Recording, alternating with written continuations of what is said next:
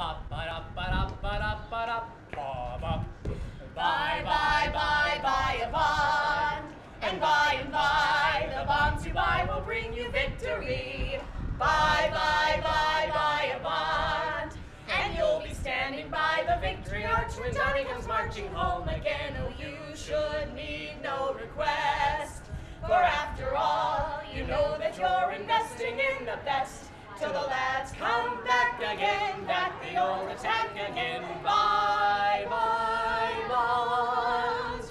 This is no time to say you've done enough.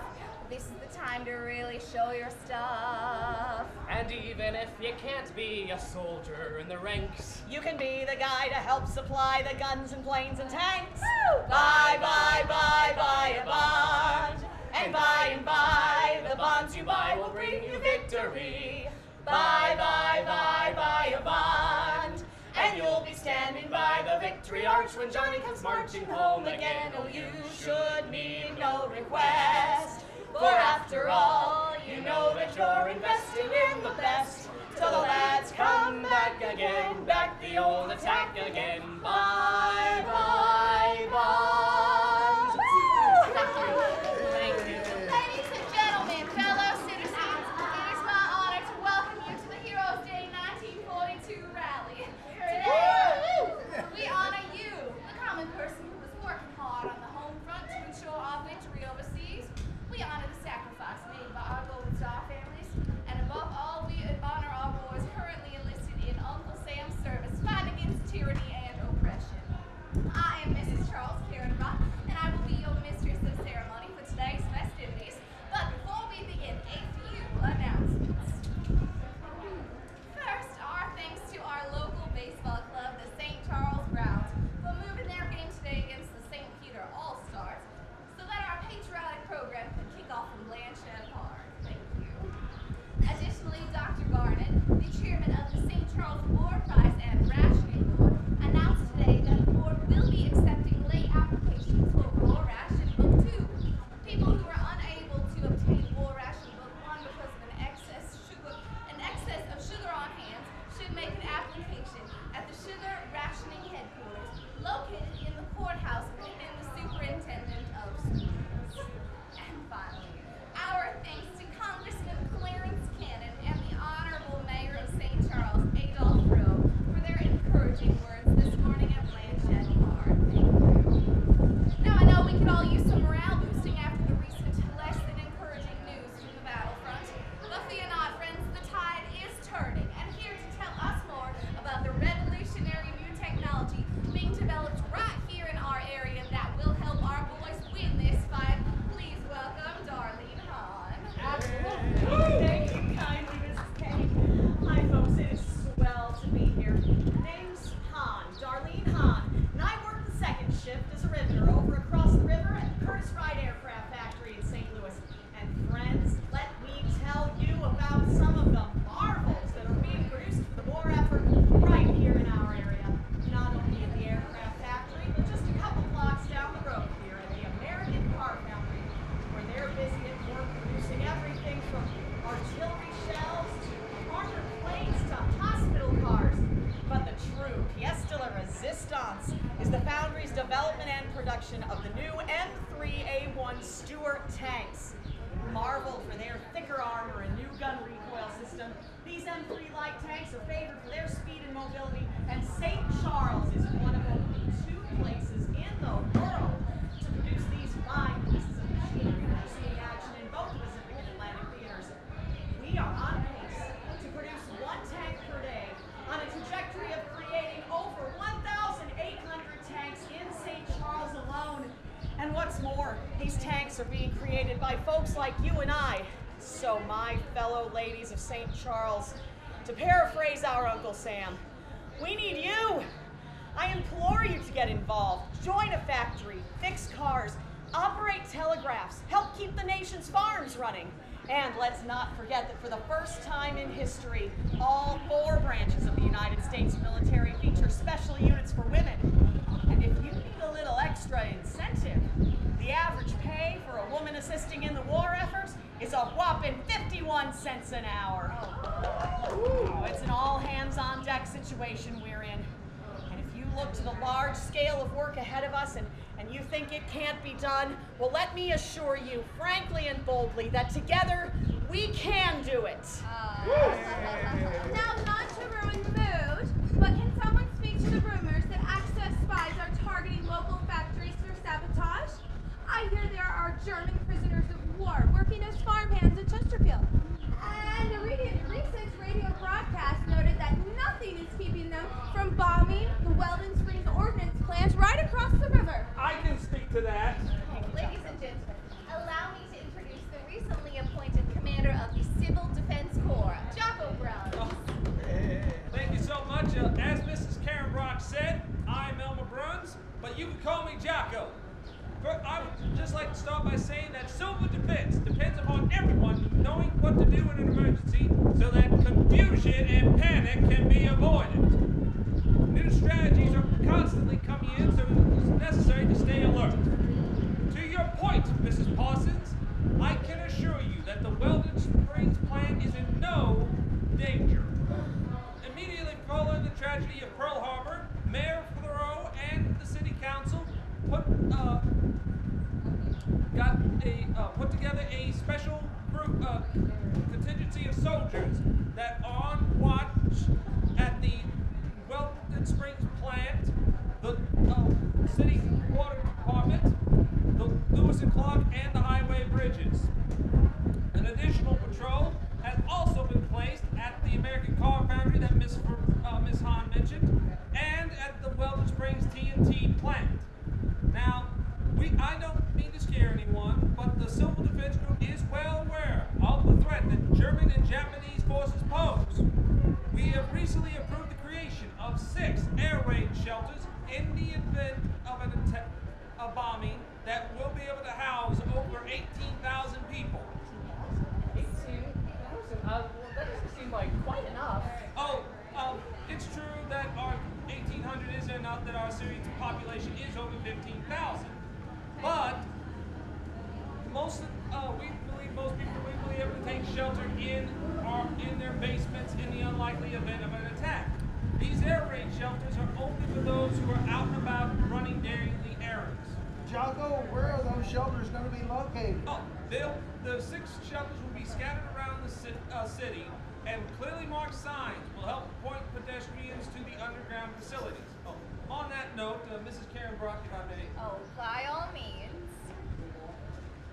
I would like to share with you all the recent results of a blackout test that Missouri and 9 other Midwest states participated in. The Civil Defense Group would also like to thank you for your responsibility and cooperation during this test. The blackout began at 10 o'clock p.m. and continued for 20 minutes. I am pleased to announce that St. Charles' participation in the blackout was 100%! Hey! With the exception of one motorist who was hurrying home with his lights on, one resident who fell asleep and did not turn off his bedroom light, 2 families who had closed their curtains but lights were still on until they were warned by the local wardens. The only lights in all of St. Charles were on at the foundry, Where they acted on the orders of the War Department to remain illuminated to prevent possible sabotage. while the blackout was considered a success. Using church bells and whistles and train whistles as signals failed to have the desired effect. Many people stated they did not hear the signals, but instead listened to their radios. For those of you who are interested in learning more about how to be better prepared, Lindenwood College will be hosting air raid drills in the coming weeks. I will be training volunteers at St. Charles High School in the program detailing aircraft warning services. All participants who complete the Civil Defense program will be given a certificate. Excuse me. Yes, sir? Oh, not sir, Professor. And I must protest, with all due respect, of course, that I can't help but notice you and Miss Hahn talking about air raid shelters and factories and tanks, yet everybody seems to remain conspicuously silent on our most potent protection against the enemy. I think you're gonna have to elaborate a little, honey. Of course. Picture this. A U.S. cargo ship plows along the Atlantic coast, carrying supplies to our troops, when suddenly and without warning, an enemy torpedo blasts a hole into the side, incapacitating the wireless systems. Adrift at sea, these men are unable to send an SOS, so they face thirst, hunger, and exposure, but fear not, ladies and gentlemen. They have with them the most powerful weapon of the entire war efforts. Behold! Oh, it's a bird! It is not just a bird, Dr. Tainter. It is a pigeon. A homing pigeon trained by the Army Signal Corps. I see. Oh, let me guess. We're going to defeat the Nazis by ruffling their feathers. That's right. Laugh it up. But while you make a joke of it, remember that pigeons have been used in times of battle since ancient Rome. And now these brave creatures have proven themselves to be feathered heroes. Some have even been given medals for their heroic service. And why not? After all, they brave snipers and hawks trained by the enemy to kill them, all in order to protect us by aiding the Allies with critical information.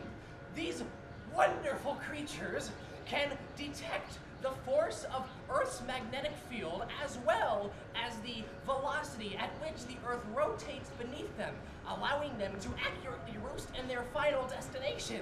In English, please. Birds like Artemis here can travel up to 2,000 miles at a time with an average speed of 50 miles per hour. Paratroopers can use them in times of radio silence or by bomber squads when they're shot down and need to report their location.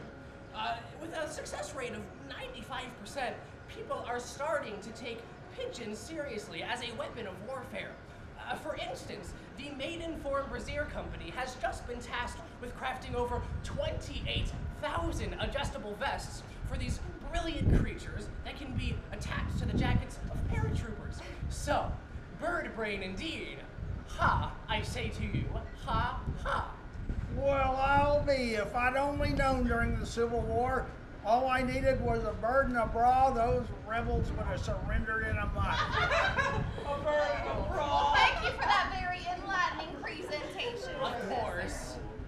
Oh! Oh!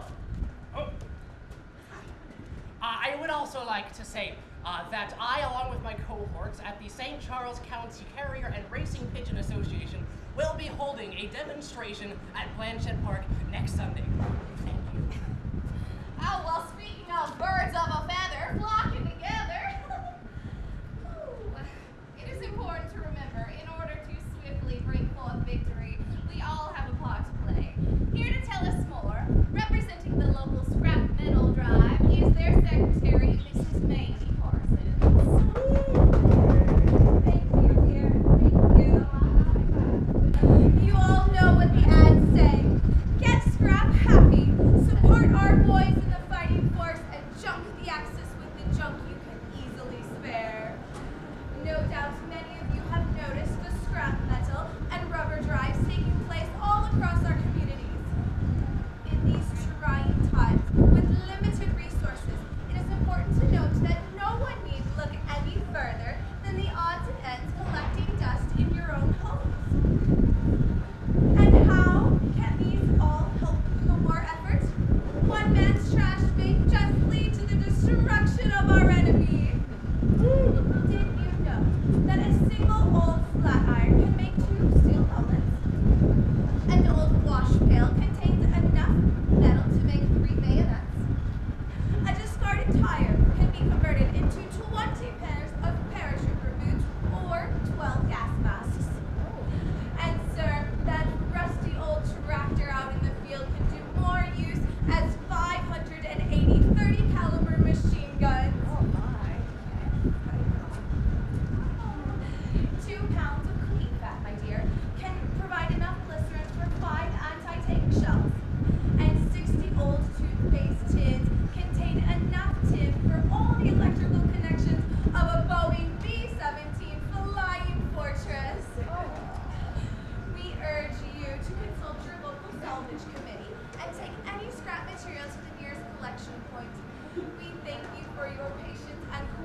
celebration. Ah, heck, she may be too modest to say so, but I ain't. Many of you know Mamie's oldest son, Oliver. Well, he's now making us proud, working for the Department of Agriculture in D.C., where they're urging us to set up victory gardens to supplement ration food. That's right. Local air raid wards will be going around conducting victory garden surveys, asking if people are planning to plant a victory garden, or if you have land to lease for the purpose of planting a victory garden. It is necessary that all available plots of land in the city be used. That's right. Thank you. That is very kind of you to mention. I know it is a time of great sacrifice for everyone, and do know that we appreciate every effort as you conserve and ration clothing, meat, gasoline, butter, nylon. Oh, gasoline. I'm sorry, that reminds me. I have a special announcement. Tonight is Horse and Buggy Night at the Strand Theater on North 2nd Street, where they are playing The Vanishing Virginian, which stars Frank Morgan and Catherine Brayson. There will be discounted admission prices for those who conserve gasoline with their transportation methods to the theater. 15 cents for those arriving by horse and buggy, 29 cents for those coming by bicycle, and 25 cents for those arriving by roller skates. Admission will be free to anyone buying a $25 defense bond, and $10 in war stamps will be given to the person or group who travels the longest distance by horse and carriage. Carry on. On a personal note, I would just like to say how speechless I have been made by the overwhelming amount of generosity by the people of St. Charles. Farmers in the area have already collected over 1,070 tons of scrap metal, and that's about a half ton per farmer in St. Charles. However, I am particularly touched by the response of the young people, and it is because of them that I have asked my good friend, Darlene and Mrs. Paragraph, to make a special announcement. Thank you, Mamie. The children in the area have already taken up the call, and several St. Charles grade schools have organized junior commando squads. You've no doubt seen them in your neighborhood, walking the streets with their coaster wagons, looking for old salvage. We couldn't be prouder of the true American spirit shown by these youngsters. So it is my great pleasure to announce our own beloved Mayor Throw has issued a proclamation calling for a half-day holiday from school to allow these young people to officially kick off their next scrap metal campaign. But just you wait, there's more. Of every high school in the nation, from sea to shining sea, there is only one school that stands head and shoulders above the rest, and I am bursting with pride to announce that our very own St. Charles High School has sold more war bonds than any other high school in these great United States. Yes! And what's more, the terrific student body of Lindenwood College have been raising money, and through their efforts, they have accomplished something incredible. Presenting an AP2 cargo ship, soon to be launched into San Francisco Bay from Richmond, California. She will soon be tasked with carrying supplies to our armed forces in the Pacific. This ship is 455 feet long and features 17 guns to protect her from enemy submarines and aircraft. The money raised by the Lindenwood students was used to provide a library for the troops on board. And in gratitude, it has been announced that when this ship launches on the 28th of June, she shall be christened the SS Lindenwood Victory. Oh, what a proud day this is for our fair city. And may the SS Lindenwood Victory live up to its name. Hear, hear. I would like, however, to speak to the point that Mrs. Parsons made about sacrifices being made on the home front. My friends, while it is true daily life has become harder, it is important to remember the minor inconveniences we bear here at home cannot compare to the ultimate sacrifices being made by our brave troops serving overseas. I doubt there is one among us who can shake that feeling of dread we experienced when we heard the news of our raiders that terrible day last December, only to be compounded days later with the news that the casualties include some of our own. St. Charles has been in this fight since day one, when on that day of infamy, we lost Lieutenant Commander Thomas Crowley, nephew to city residents Anna Talley and John Vale at Pearl Harbor, leaving behind a 7-year-old son. Or when across the island that same December 7th, Ensign Joe Sipsmart became the first St. Charles resident killed when the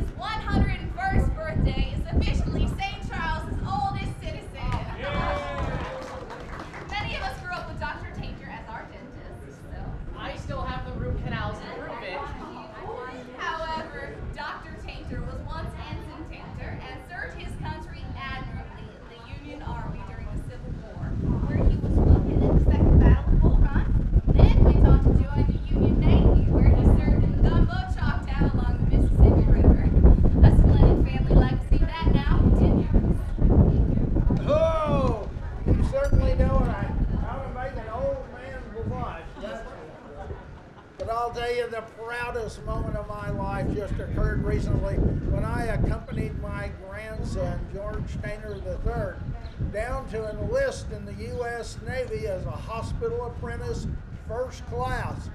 Now he's going to be posted aboard the USS Rixey. We went down to St. Louis and I wore this, my original ensign's uniform. It's a little faded and it's got a few moth holes and sure doesn't fit me like it used to.